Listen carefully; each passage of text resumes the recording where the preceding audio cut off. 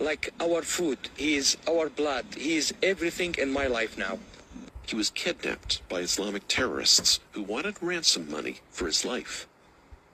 He kidnapped me. He put me in the back of the car. And this is a group of guys that did this to you. Yes, but he talking about Muslim name, because when he take me to the place he kidnapped me there, I forget the name of exactly the place, but the original place is Samara, and he catch me there. He put me 4 days, every 2 hours.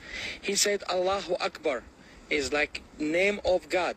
He patched me by AK, and I don't know if the camera he can zoom in. He's taking his AK47 and he's beating you with that. Beating me, yeah. And I don't know if the camera he can make zoom. He broken my nose, he broken my knee, and for 6 months I stay in hospital just for my kidney.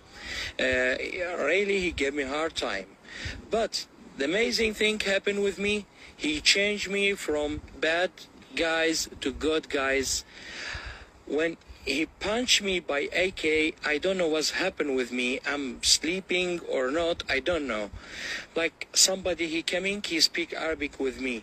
Okay, we're talking about a dream now. Yes, I'm not exactly dream, because I hear the people when he talking, and I hear him when he talk to me.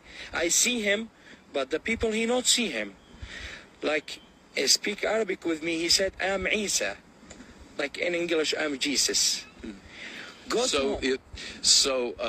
Sherrod, this is either an appearance from Jesus or a dream. You're not sure which. Yes. But what did Jesus tell you? He speak Arabic with me. He said, "Ana Isa, I am Jesus.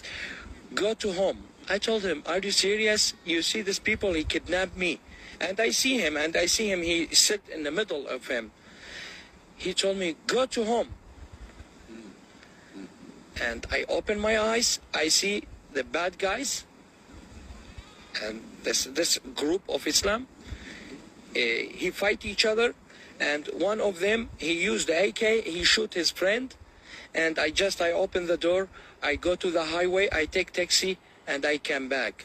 But it's not finished. The story is not finished yet. So you through this miraculous, because it is miraculous, way, you were able to just flee, leave, walk away, take a taxi home. Yeah, and he's not finished here. When I coming to home after 3 days, because the company, I called the company, "Hey, I release it now." He said, "Who released you?" I told him, "Jesus." And everybody, he laughed.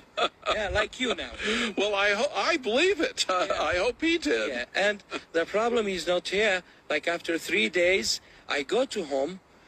My wife, she opened the door for me. She said, "Hey, what happened with you?" I told him, "Group of Islam, he kidnapped me." She said, "I see Jesus in my dream. He told me, I save your husband. He's in safe. He coming soon to home." So this is a double event here.